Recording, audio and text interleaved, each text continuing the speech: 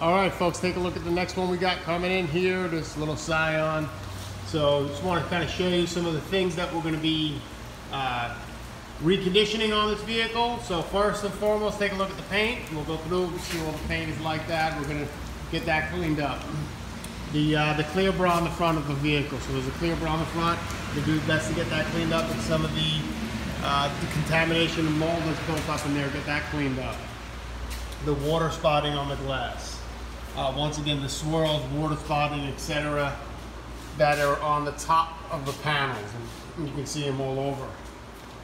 And then plus, just try to kind of rejuvenate the luster of the paint a little bit.